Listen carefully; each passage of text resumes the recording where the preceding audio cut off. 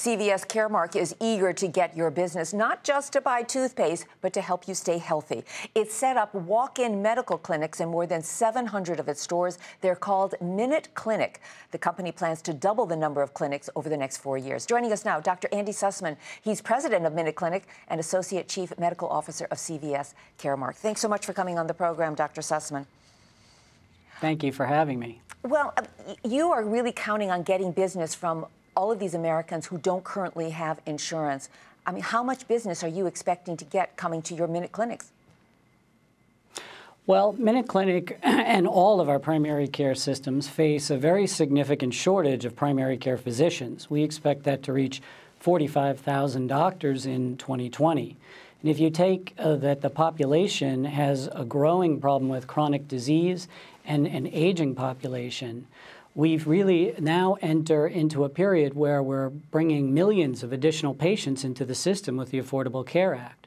And the simple fact is we do not have enough physicians to provide all of that care. That's where our nurse practitioners at Minute Clinic can help to support the primary care physician medical home around the country.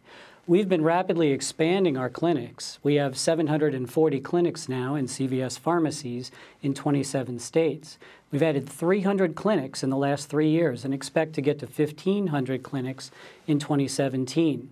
We provide care on a walk-in basis 7 days a week, and our nurse practitioners use evidence-based guidelines to take care of patients. And this allows access to care at a time we definitely need it.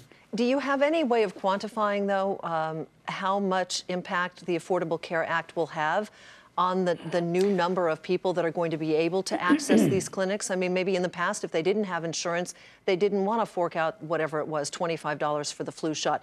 Now they'll be able to do that.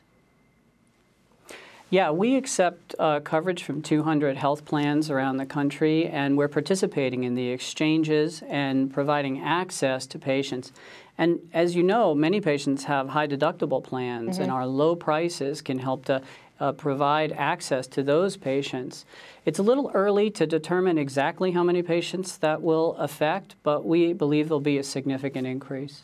We know a lot of innovation is coming to healthcare, but to what extent do you think that people are still programmed to think that when I'm sick, I'm either going to go to my doctor or an emergency room, and the idea of going to a Minute Clinic in a pharmacy or drugstore chain just doesn't seem quite right? What do you think?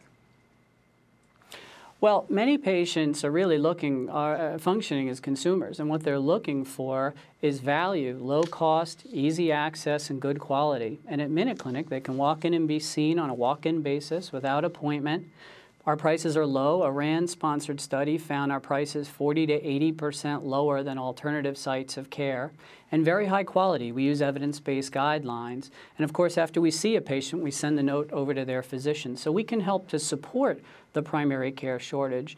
Patients are increasingly aware that they have alternatives of where to be seen, and our care is very high patient satisfaction because of the value that we're creating. What about penetration? I know you have a large number of stores, but is there one part of the United States where you think your penetration is greater, and where's the growth area for you as you continue to expand? Yeah, we're adding clinics all over the country. Actually, this week we just added Hawaii and Louisiana.